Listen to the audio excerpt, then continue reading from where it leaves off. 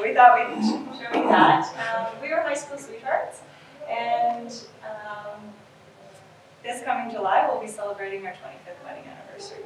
And we actually have been working in our dental practice together for that same amount of period, the same time period. And I graduated from dental school in 1993 from the University of Alberta. But my real experience in dentistry actually began when I was 11 years old, and I started working in my dad's dental practice as his janitor. So since that time, I actually was fortunate enough to do pretty much every job that there is possible in the dental office, and so that's given me tremendous perspectives since becoming a dentist.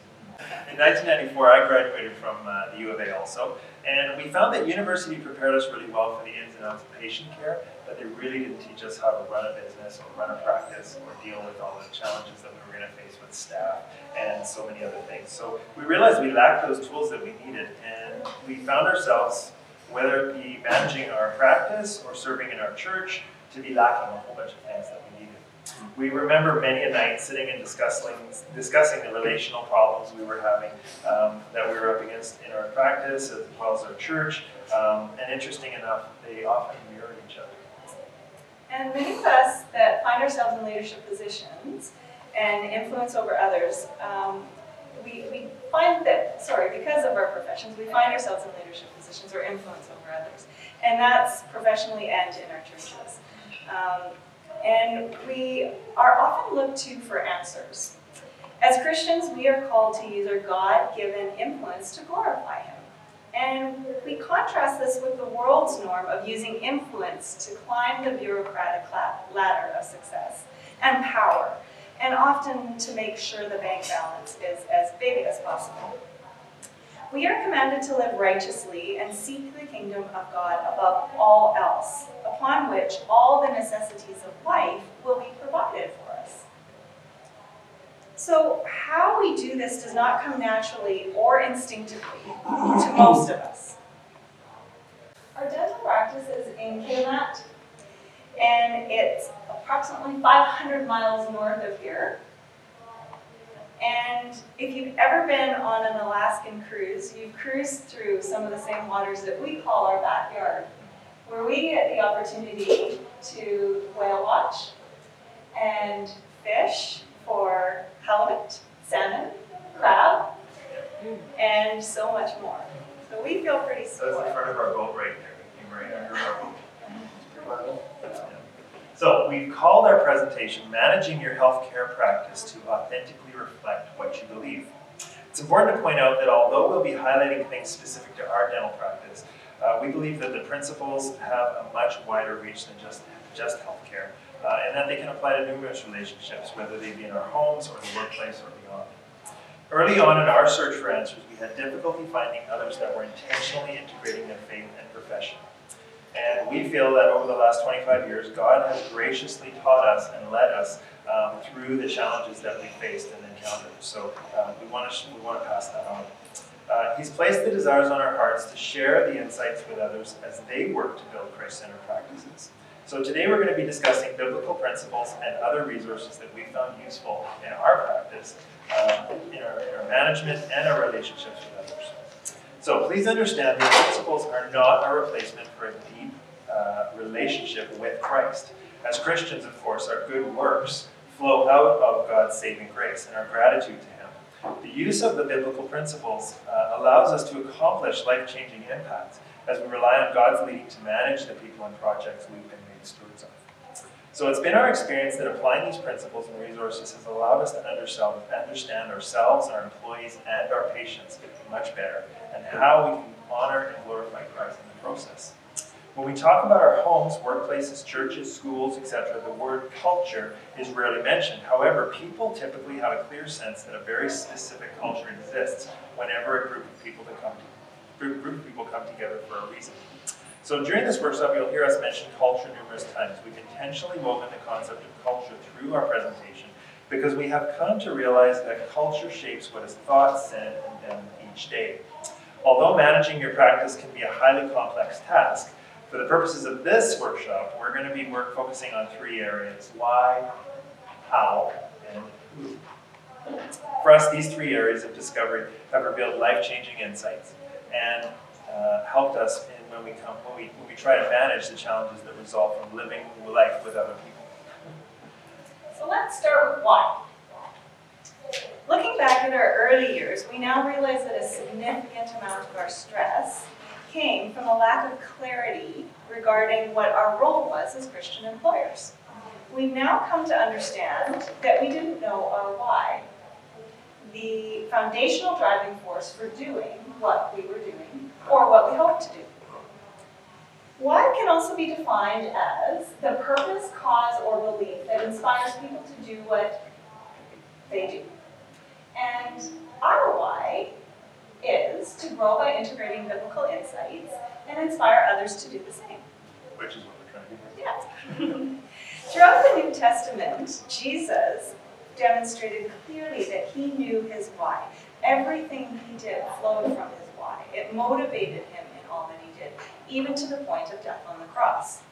And Jesus had many diversions and distractions pulling him in all directions. And despite this, he was able to remain crystal clear on his steadfast love for mankind.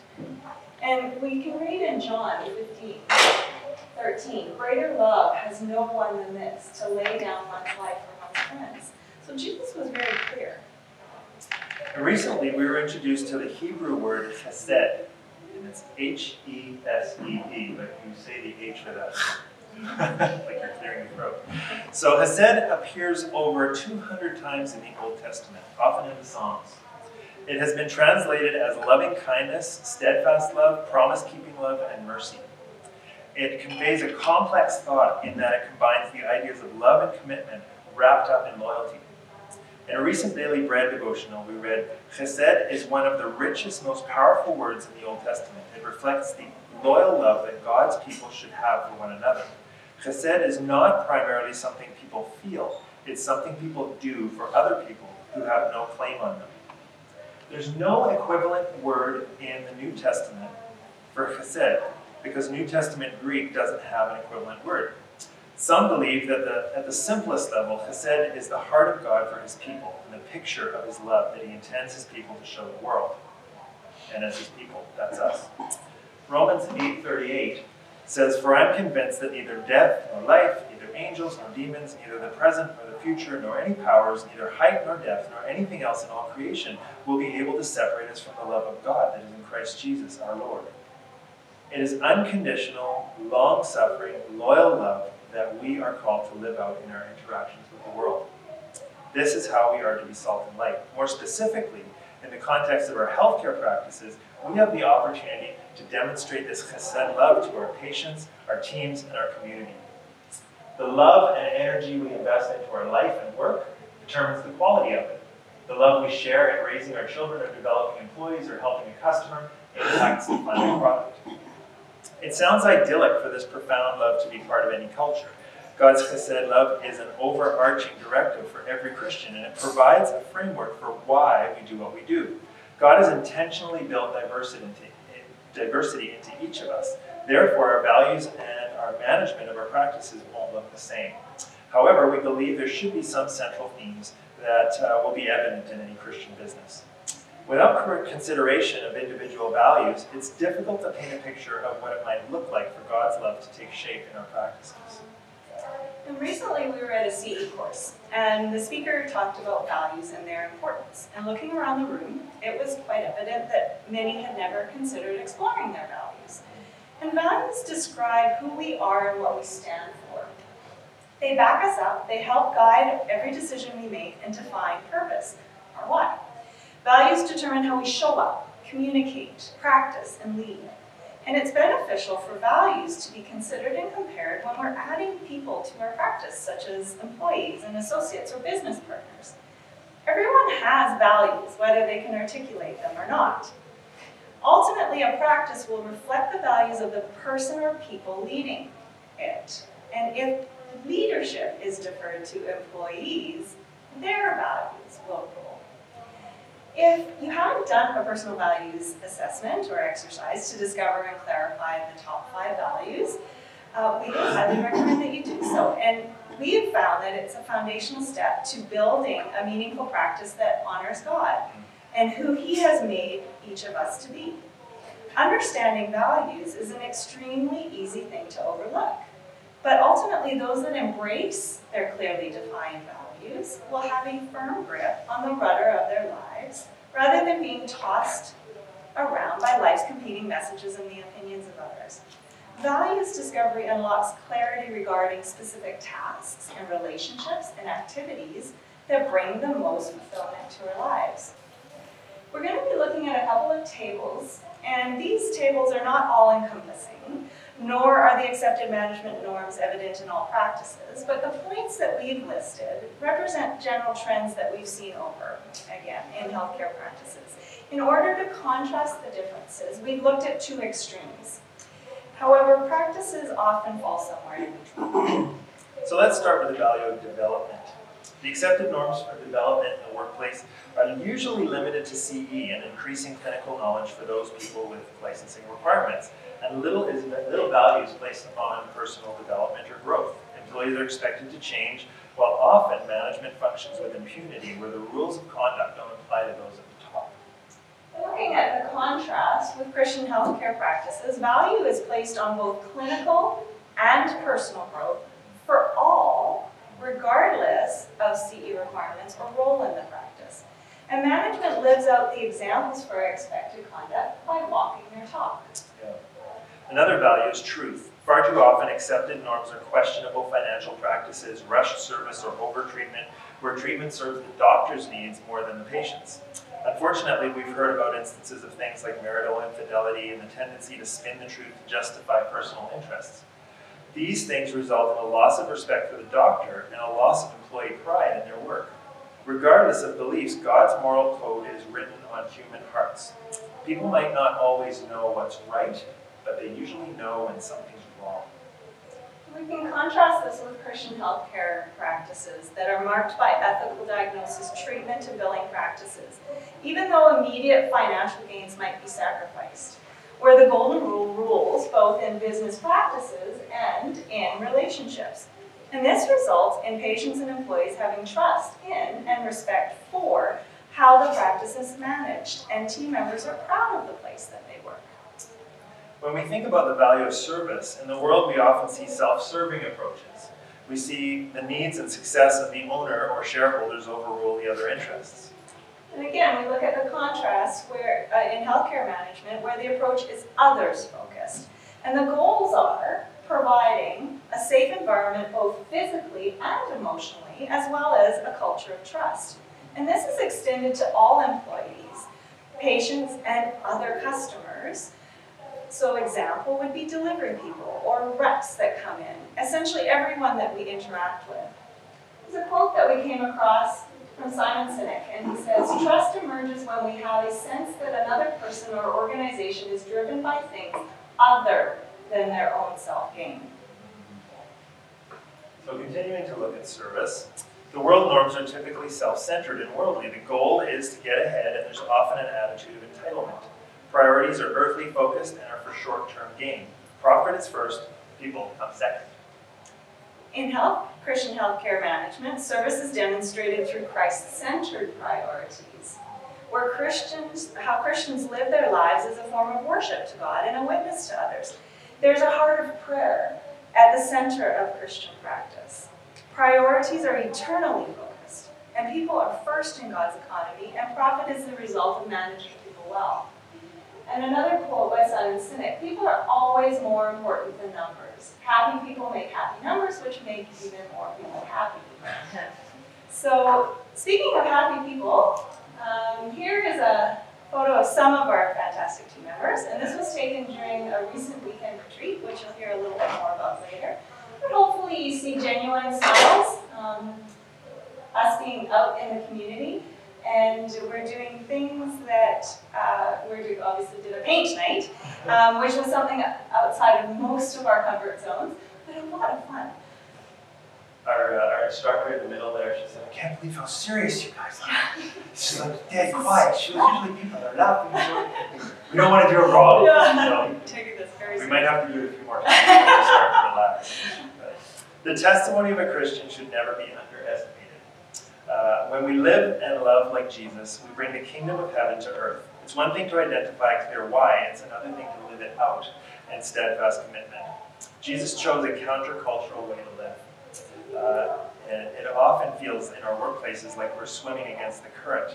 So Malcolm Muggeridge says, never forget that only dead fish swim with the stream. So I guess we're doing the right thing if we're swimming upstream.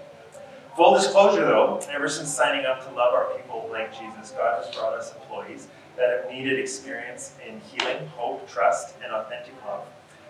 Despite these challenges that come with the world's brokenness, choosing love has stretched us and created a much deeper appreciation for God's unfailing love for us.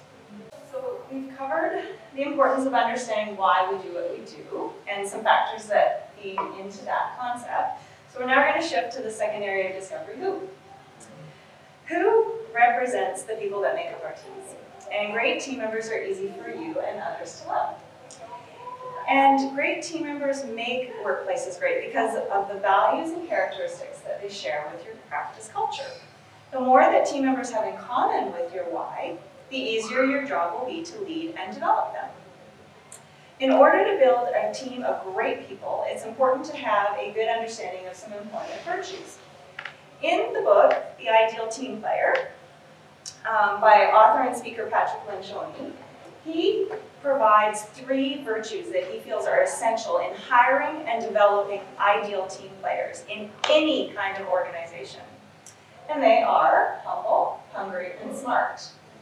So I'm just going to read a summary that he provides of each of those 3 categories. And humble team players are quick to point out the contributions of others and slow to seek attention for their own, while not undervaluing their talents and abilities.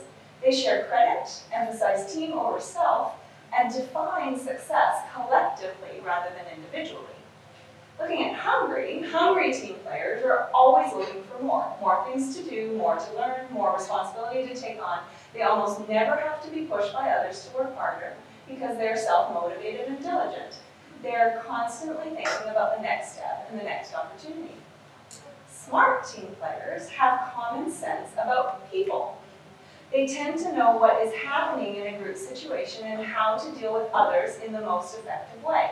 They have good judgment and intuition around the subtleties of group dynamics and the impact of their words and actions. So of course, finding the perfect person is rare. And Patrick tells us that having those 3 attributes in balance is what we're looking for, not all one or not all the other, or not just 2 or not just 2. And he goes into a lot of depth in his book, talking about how those things look and how they play out and how they can be helpful or harmful depending on what balance they are. It's said that weak companies hire the right experience to do the job. Strong companies hire the right person to join their team. So whenever it comes time to hire a new team member, we always find ourselves going back to the very valuable and sometimes frustrating principle of hire slow, fire fast. So we're going to talk about hire slow first. As we've already mentioned, we're looking for humble, hungry, and smart team candidates. But also during the hiring process, we're sure to determine what strengths and talents are needed for that particular role. And we also want to look at each candidate's ability to do the job and how they're going to interact with the other personalities on the team. We've found that it is critically important, no matter how urgent the vacancy is, that we take the time to thoroughly check references. It's something that's being done less and less now. And we also do multiple in-depth interviews, and if possible, we do working interviews, no matter what position that we're hiring for. And there are some very effective techniques that you can use for getting the most out of the hiring process and discover potential red flags before offering someone a position. It is definitely more work to take these steps, much more time consuming, but we reap what we sow.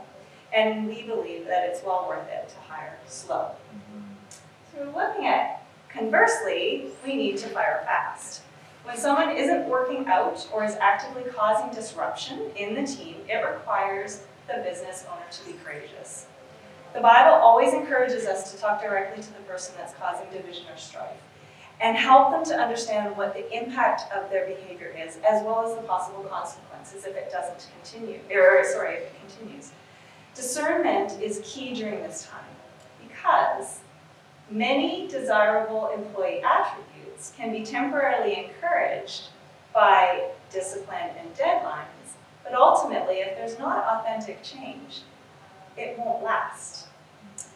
There's a tremendous potential to live in fear when it comes to the possibility of firing an employee. It is much easier to convince yourself that it's not that bad. I'll try a different approach again. At least I know the faults of this individual. Who knows what I'll end up with hiring somebody new. And there's no one that knows how to do the job. So I have said all of these and many more, but the reality is no one is irreplaceable. Toxic is toxic, and worse than that, toxic is contagious. So on a number of occasions, we've found ourselves in the unenviable position of needing to let an employee be free to find success elsewhere. Early on in the process, we've learned to seek the expertise of an employment lawyer. And of course, this has cost some money, both in legal costs and severance, but it has saved us many layers of stomach lining and cost in the long run. Yeah, to be free from the workplace toxicity, not only for us as employers, but also for our engaged team members, is invaluable. A bad apple truly can spoil the bunch. So it always feels bad, but you can actively choose to fire someone and still be a good Christian. Jesus practiced tough love on many occasions. Being a Christian doesn't equal being a doormat, and good boundaries are essential. For people that really deeply care about others, setting boundaries can be tough. Most people know they need to set boundaries, but very few know how to do it well. Some are so afraid that they don't even try to set boundaries. Others try and fail dismally. And still others do it in a way that does more damage than good. So for these reasons, people often put off setting boundaries, as well as avoid having difficult conversations. This avoidance causes relationships to suffer. But we need to remind ourselves that God has boundaries. He is clear on who He is, what He is for, and what He is against. He's for relationship, truth, love, and honesty. He's against oppression, injustice, sin, and evil. And we are called to love what God loves and hate what God hates. And we recently came across a concept of the need to understand how to integrate grace, which is obviously unconditional, with employment requirements, which are conditional. So when people enter into an employment agreement, they are agreeing to abide by the workplace conditions and requirements, just as we are agreeing to pay them for the work that they do. And sometimes, despite offering employees numerous opportunities to get on board with your culture and your values, they refuse to truly get on the bus. And it's okay if people decide that they don't want to be on your bus. But then you have to realize that they need to get off the bus. If you don't, your team will suffer. And they need to be free to find the bus that suits them. Scripture says they will know we are Christians by our love. And sometimes that means a pat on the back. And sometimes it means sitting and listening with empathy. And other times it means the right thing might be to end someone's employment. And it can, if it's done properly, be done with love and without shame. If, as leaders, we shirk our responsibilities, we will be left with only the poorly behaved employees because the great ones will say they've had enough and find ways to leave. And if we refuse to act when appropriate, we compromise our culture, but more than that, we compromise our Christian witness. And we've seen that happen. We've almost gone there, but we realized it. But it can be tough.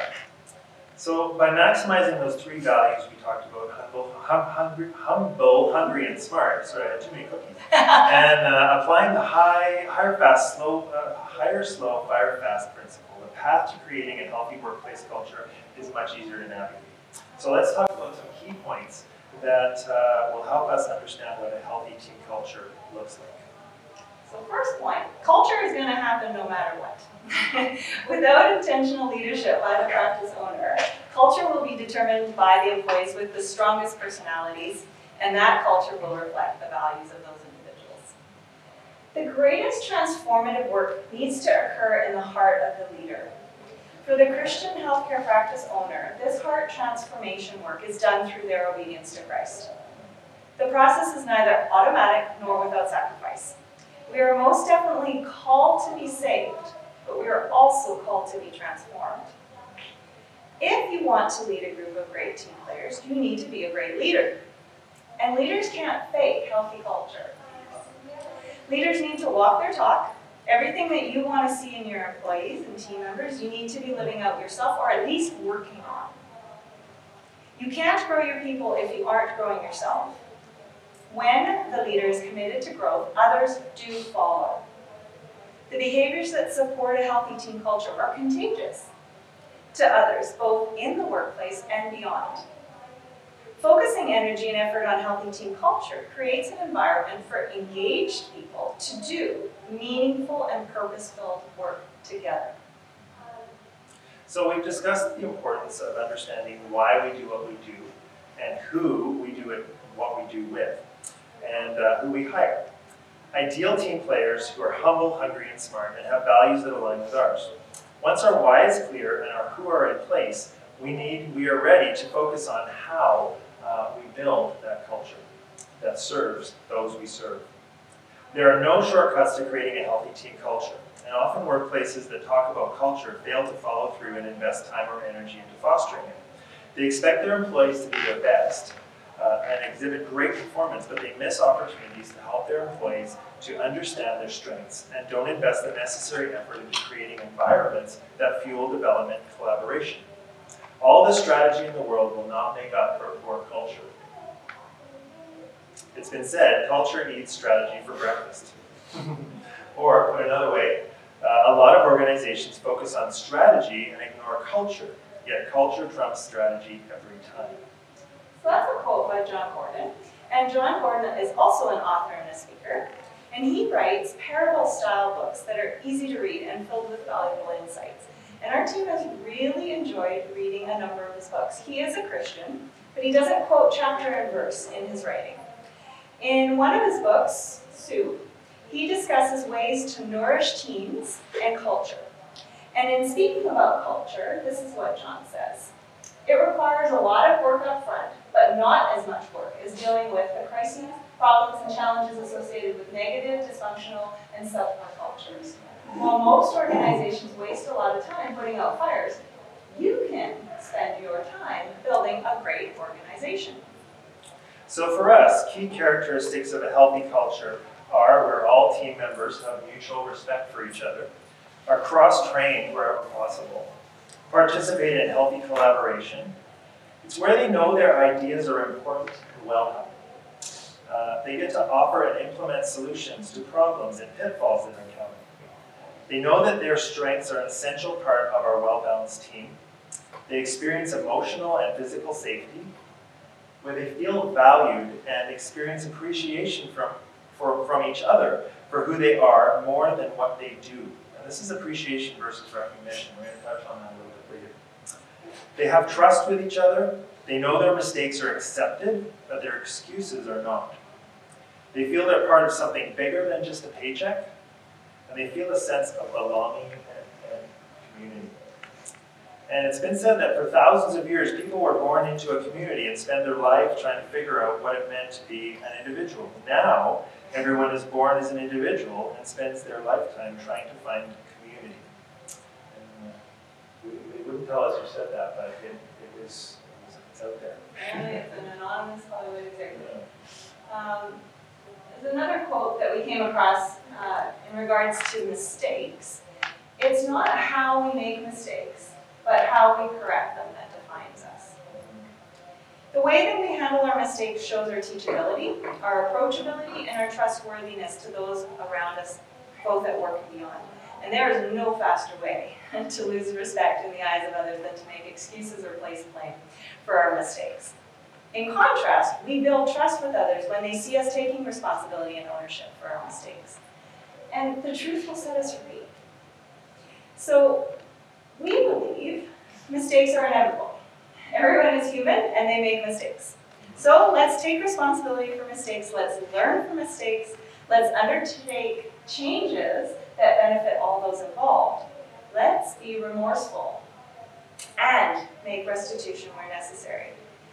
We make sure that our team experiences forgiveness when they make mistakes. It's important to note that if someone feels they're not making mistakes, they're either out of touch with reality or maybe they're not trying hard enough. Now, as the boss, it's often a really big deal if we make big mistakes. And of course, we always work hard not to do that. But even when little mistakes happen, by being real with our team about the missteps that we take, we can open up the door for us to be really real with them, both about ourselves and our faith. Rather than team members feeling that we are above them because of our faith or our position, they see that there's common ground and they're more willing to share about their highs and lows. In addition to managing mistakes, dealing with problem behaviors is much easier when we have clear and specific job descriptions along with employee agreements. This ensures that expectations and responsibilities are clear from the outset, rather than being left to be assumed. While clear and specific job descriptions and employment agreements might seem overly formal, we've found that they are essential in providing a solid foundation for both employers and employees to work from. Without them, there's potential for stress, as both parties will have different perspectives and expectations on how the job should be done. There are reams of ideas on leadership, but in the interest of time, we're going to just share a few of the things that reflect the current leadership priorities in our company. So we commit to having a clear understanding of our values and communicating them to the team. We also commit to being accessible and approachable, providing resources and support for growth for ourselves and the entire team. We train our people on their job tasks, and this sounds like a no-brainer, but often new employees are left to figure things out for themselves. Not a good strategy. Training our people to discover and celebrate their strengths. We also avoid snoopervising. Oh, did I miss one? Oh, sorry, trusting and upholding the decisions of our people. We also avoid something called snoopervising, which is a helicopter type approach of managing. And it doesn't empower people to perform their best. Learning to be comfortable with delegating tasks, very hard to do. But especially those that are outside of our skill set, we need to delegate. And we need to remember, as business owners, we are still responsible to lead. So we delegate, but we don't abdicate. Looking for leaders amongst our people and embracing opportunities to give them more responsibility and the authority to exercise it. Often people are given more responsibility, but not the authority that goes with it. And praying. Praying is key. And by enlisting others to be part of the prayer support, we have found that that's been tremendously beneficial. So prayer provides us with protection, and it allows others to partner in kingdom work. It also provides fertile ground for opening doors, and it helps us to live with Christ-centered integrity. The Jesus we portray may be the only Jesus people encounter. Our actions speak louder than our words ever will. This is where integrity and a life that's in line with our Christian values really hits the road. Nothing is more important for our witness than having a solid character founded on Christian morals.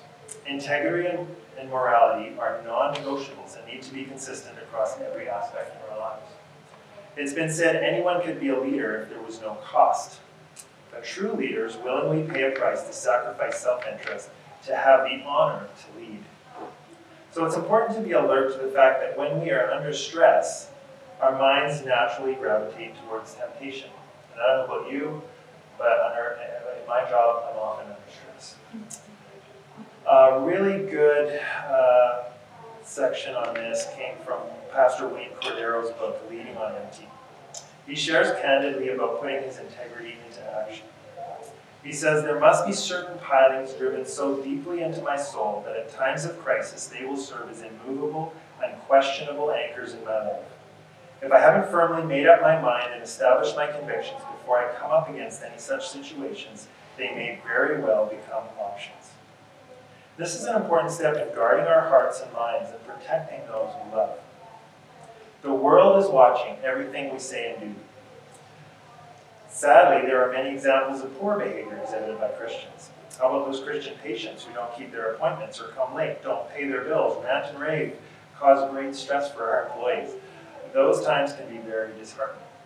We're always under surveillance by our employees, our patients. They watch how we go through struggles in parenting, health, marriage, grief, disappointment, and loss. They watch our relationships with friends and colleagues, especially those that are Christians. Is there unresolved conflict, backstabbing, gossip? They watch our relationships with our spouses. Is there a lack of respect or integrity, commitment? Is there unhealthy conflict? We want people around us to be drawn to Christianity, not pushed away. So we found that investing time and energy and finances into personal growth not only improves team dynamics, but it also results in healthy relationships outside of the clinic as well. And we came across this quote quite a while ago, and it's, we judge ourselves by our intentions, but we judge others by their behavior. And that's a really significant thing to consider and ponder. When we're finding ourselves in those tense situations, are we judging ourselves by a different standard than we're judging others? Early in our marriage, we did a quick personality assessment at a CE lecture of all places. And before this, we could never understand why our differences were such stress points in our relationship.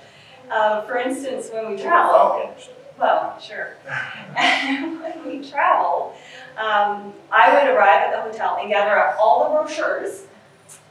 This is this hotel, and I just had to take this picture for the story. But I would gather up all the brochures and figure out all of the things that we could do.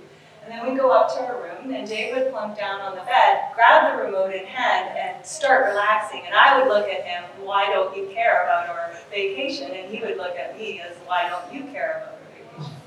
And the funny thing was, I don't do that so much anymore, but I felt the pull. The moment we walked into this hotel, I felt the pull. So it's still there. Even though you grow, it's still there. It still wants to pull you back in. But as you can imagine, I'm sure that you could imagine that wasn't a good way to start a vacation. She still reads all the literature that's in the book. Yeah. During that CE course, we realized that not being the same was a good thing. And later on, we realized that our differences actually complemented each other and they were actually a God thing. So this helped us celebrate our differences and strengthen our appreciation for one another rather than it being a point of tension and judgment. And Scripture supports that differences are part of God's plan, things we can celebrate rather than things we need to endure. God's given us all gifts and talents as well as our unique personality traits, and these are resources that are to be used for His glory. So being good stewards of the resources God's blessed us with helps us live richer lives infused with joy, peace, and of course deeper meaning. And every person on a team is a remarkable resource, and more specifically, all of the unique qualities they possess are also resources. So the diverse mix of personalities, talents, strengths weave together to form the big picture of how an office culture will look. So we try to begin with the end in mind, to see someone's potential and support them to realize it. It's been said that normal is what I like to do. And many times people simply don't realize that their normal is actually something special and unique to offer others. So we use assessments to help steward the unique talents and strengths of those on our team. And empower them by celebrating just how special their contribution to the team can be.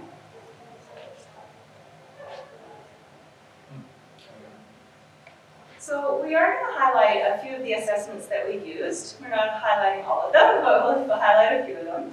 And before I get into that, I want to reiterate how faithful God has been. We would pray for God's leading, and He would point us to the resource that we needed. And some of them came from unlikely places. I remember one time we were really searching on love, God's love, and we kept seeing love, and we were in a Miami airport, and there's this big display of love, like it was as big as this room, and we just thought, wow, God is just continuing to point us to messages and tools and resources. With the exception of the Bible, no one author has it all figured out, and so we needed the Holy Spirit's leading to discern which concepts were in line with God's truth.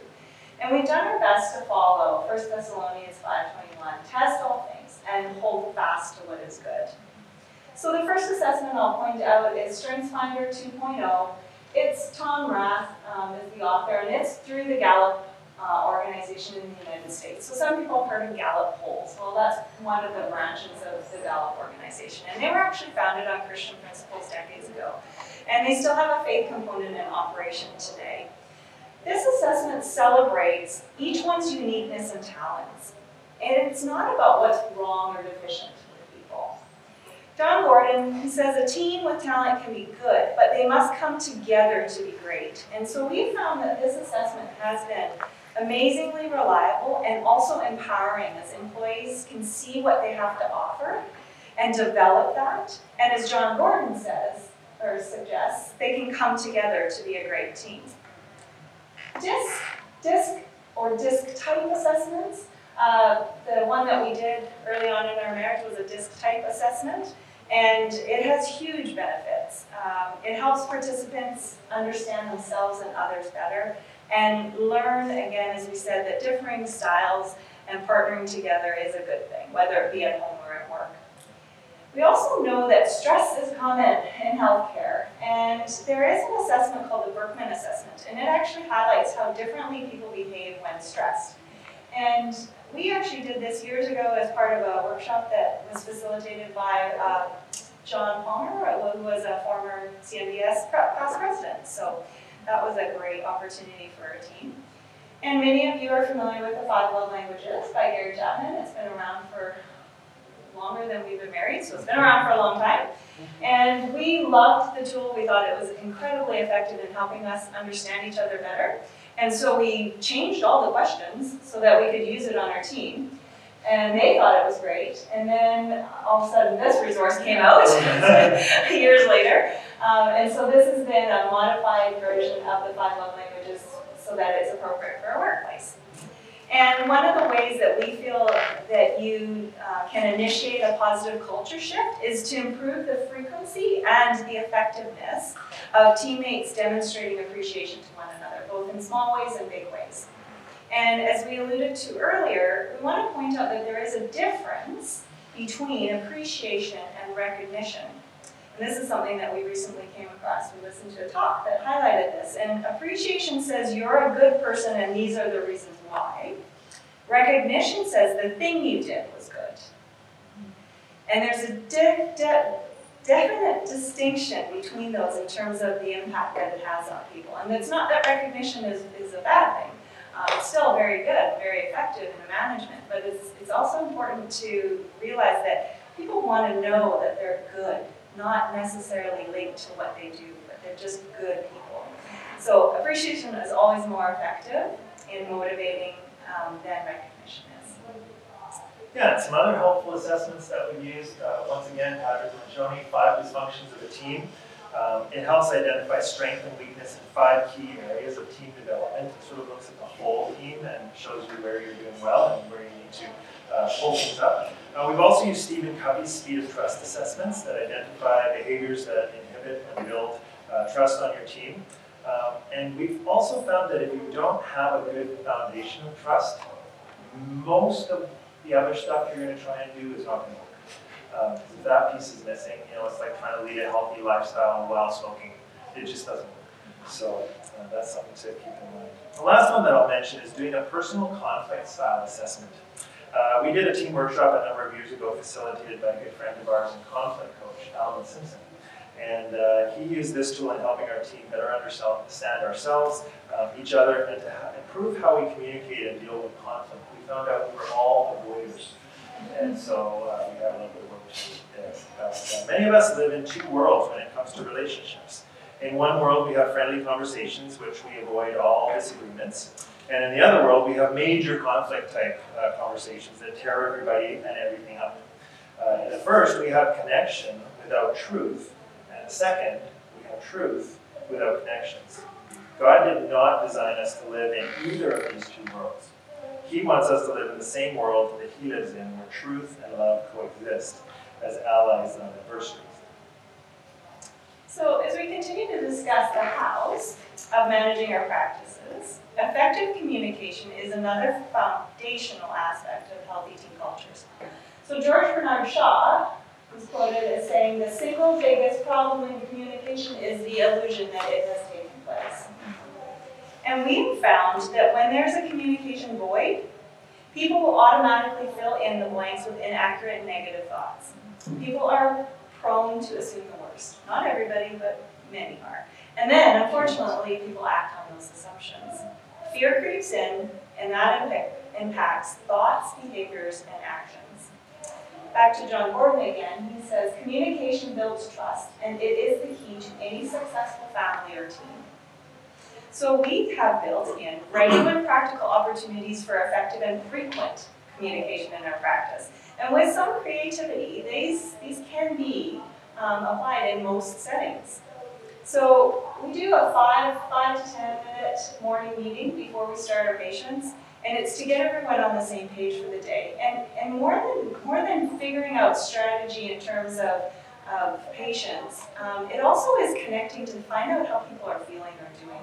And that allows people to be able to adjust and shift a little bit. If somebody is down a little bit, somebody else can step up and kind of cover for them a little bit better than if they weren't upfront about how they were feeling. The other thing that we do is something called a touch-base meeting, and that's like a 10 or 20 minute weekly or bi-weekly meeting that's done individually. And what that does is it builds relationships with team members, and it allows the team members to feel safe to both voice things, but also to hear about things. And so often we have found as well that these little connections can sometimes become great opportunities for coaching as well. We also do one-day workshops throughout the year. We have annual team retreats over a weekend. That paint night would happen to coincide with something like a weekend retreat.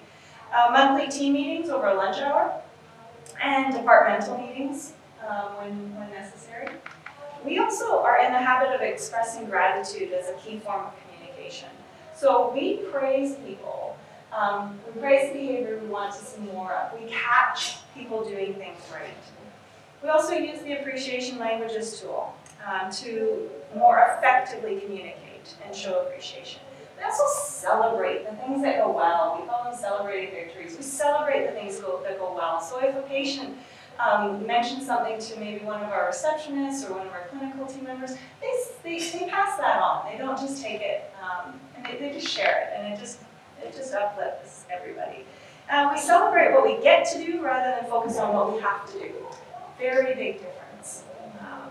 And there's a benefit to doing something called gratitude exercises, and there's a whole different range of ways that you can do those. But they push people to focus on the positives. And if we look at Scripture, it's pretty clear. Rejoice always, pray continually, give thanks in all circumstances, for this is God's will for you in Christ Jesus. I think God is in support of us being grateful. And not surprisingly, there's lots of research that identifies gratitude as one of the key foundational disciplines for those who want to be happy. So you can't be stressed and grateful at the same time. Anybody can? I'd like to know. It's so exciting when research backs up timeless biblical principles. This is just one of the many significant truths that as Christian business owners we can share with the team members without being in the delicate position of crossing the line of combining faith and work. Communication can also take place in written form as well. In our office, we create written SOPs, or standard operating procedures. They communicate why we do the procedure, the key steps in each task, and they also provide a standard for accuracy and efficiency. They're also really useful for training new team members because there's no doubt that they can go through the steps and get to where they need to go. Two additional key qualities of communication we don't want to leave out are authenticity and transparency. And when communication involves these two, people's trust increases. People believe in you and are much more likely to follow your lead.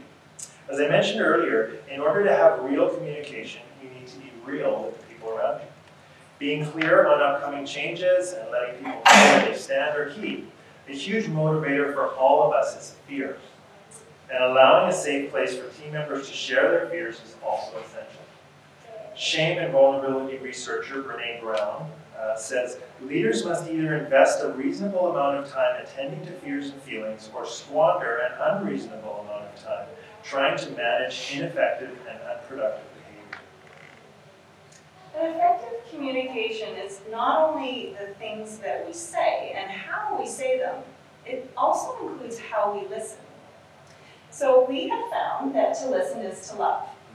If we're not listening, we're not only being ineffective with our communication, but we are being unloving. And I came across this quote that I thought was really great. Listening is not necessarily about changing your mind, but it will transform the way you move through the world with others. And it's good to remember that most of the time, when we're engaging in dialogue with others, it's not absolute truth that's on the line. It's just a sharing of perspectives, albeit sometimes very different perspectives. Having this in mind can help us keep our emotions in check, not be as reactive, and not take ourselves and others too seriously. Richard Carlson is best known for his Don't Sweat the Small Stuff books, but he also wrote a book called You Can Be Happy No Matter What. And in his book, he encourages us to listen without judgment, and the person you are with will sense your respect for their position and your willingness to listen. When your attention is primarily in the present moment, the bulk of your experience comes from a place of wisdom rather than reactivity. So listening without judgment is key. You've probably heard it said that if you're thinking about what you're going to say next, you're not listening. When considering the hows of we smile because that's something. So when considering the hows of managing your practice, we're not only needing to focus on the hows of managing our people, we need to be aware of the importance of managing ourselves. This is the vision requirement. In particular, we want to mention two things: the stewardship of our time and the stewardship of our finances. So let's look at the stewardship of time. This involves having both work, rest, and play and balance in our lives. One of the plenary speakers from the CMDS conference a few years ago was Pastor Mark Buchanan. And he shared that having a Sabbath heart and taking Sabbath rest are key non-negotiables. And we found his book, The Rest of God, to be a great help in understanding what God defines Sabbath to be. It was a real eye-opener. We've seen that when we let Sabbath slip, burnout becomes a reality. Goodbye, Sabbath. Hello, burnout. An excellent book of hope for Christians, either in burnout or close to it, is the book I referred to previously, Leading on Empty by Wayne Corina. One of the practical ways we've introduced the concept of Sabbath into our dental office is that we've intentionally factored in wellness days throughout the year, where the clinic is closed and our team are encouraged to do things that are restorative. And of course, this is a clearly countercultural approach because it's really not helping the bottom line. But it sends a clear message to the team that we walk our talk and we value their well-being. On the topic of the stewardship of finances, there are many biblical references to money, but two in particular come to mind, and this is the first one. Whoever sows sparingly will also reap sparingly, and whoever sows generously will also reap generously. God loves a cheerful giver. And do not worry about tomorrow, for tomorrow will worry about itself. Each day has enough trouble of its own. So we strive to be good stewards of our finances, but we do need to guard ourselves against an unhealthy focus on money. And Dave and I believe that being consumed with our finances will not get us to where we really want to be. And that being said, of course, we do feel it is important to live with financial responsibility, and when debt occurs, to manage it responsibly by having a plan to decrease it as quickly as possible. We also feel that tithing to support kingdom work is not optional, and it's the starting off point for giving back to God. We can't outgive God. We've seen colleagues find themselves in compromising positions because they've not managed their finances well. And this snare puts them in the situation of having a great temptation to compromise their business practices in order to cover expenses, not to mention the strain that it puts on marriages and families. So we all know that vital signs are essential in determining the level of health of our patients and ourselves. So, is there a similar way to quickly assess the level of cultural health in our practices? So we're going to have a list now, and so the presence or absence of the items that are in the list, we believe, are indicative of the level of health or disease from a cultural health perspective in our workplaces, and can point us in the direction of what course of action we might need to take. So, gossip, venting, backbiting, power struggles, ignoring others' boundaries, having a "that's not my job" mentality, being reactive versus proactive, managing conflict poorly, causing an emotionally unsafe environment, ineffective or absent communication, having unrealistic expectations, and complacency in terms of not putting into practice the things that we have learned. So if we look at that list and we're aware of one or more of those common barriers that are ongoing in a working environment, it's highly probable that there's toxicity that needs to be dealt with. And again, it's not okay to ignore behaviors that are hurtful, disruptive, or threatening to others. And looking back at John Gordon's book, Soup Again, he has this quote that I thought was quite powerful. One negative employee can pollute the entire team and create a toxic work environment. One employee in a bad mood can turn off and turn away countless customers, and pervasive negative attitudes can sabotage the morale and performance of a team with great talent and potential. So we found that it can be difficult to discover the origin of behaviors that can undermine a good culture. And so sometimes some very savvy detective work and prayer are the best tools for discovery in terms of what's really going on. Yeah. Now, don't be tempted to think that just hiring Christians will guarantee that your employees will embrace your why and sustain a culture that supports what you believe. We know many Christians that wouldn't be comfortable in our environment. But we also feel it's important to share that the majority of our team members present are also not committed Christians. We are clear with our team about what we believe, and we're also clear that sharing our Christian beliefs is not a requirement for working with us. In Canada, our provincial employment standards governing bodies consider it inappropriate for employers to teach from the Bible or any other book of faith. But there are no rules barring us from appropriately caring for, encouraging, and teaching our people so that they grow in maturity and have happier, more productive lives, both at work and at home. So, I hope you think now that we believe that it's worth the energy and the effort and the financial investment to build and maintain a God-honoring culture in our workplace. Don't get us wrong, it is not quick, and it's not an easy thing to do. In order to make the necessary changes, we had to earnestly and deliberately search out answers to our questions and learn things that we had not been taught in dental school. And the management skills that we have needed have not been automatic or natural just because we're Christians. Sustaining this culture, sustaining a positive culture, requires continuous effort and commitment. And we believe it's also required much prayer. But if we look at what Jesus did in his years of ministry, he was committed to creating a sustainable culture, and he started with 12, and now the whole world is hearing about opportunities to live an abundant life in him. And as leaders, we have to prioritize our relationship with Christ above our management and relational challenges. God's principles will only realize their full impact when they flow through us according to his plan for our lives. Again, full disclosure, this is an area we're still working on. This proactive stance is a paradigm shift where we are discovering fresh nuances all the time. Satan wants us busy, preoccupied, and reactive, stressed out, strung out, and tired of it. God wants us focused on him, calmly going through our days centered and able to share his wisdom to the lost world around us, able to sit with them in times of pain and ready to offer the hope and love that comes from knowing him. We realize this has been a little bit like drinking from a fire hose, with a lot of information in a short period of time. But if you're excited about what we've shared today and want more information on how to begin, or if you need encouragement to carry on, we're happy to share anything we can that might help. We know we have much more to learn on this subject, so we love hearing from others what they've found helpful in shaping their workplaces to be part of the kingdom and a reflection of God's love. And so this brings us to the end of our presentation. I want to thank you for joining us to hear a few things that God's taught us over the years, and we hope you've seen that it's most definitely worth it to spend your time to discover your why, and who, and how, in order to build and manage a culture that will allow you to manage your healthcare practice to authentically reflect what we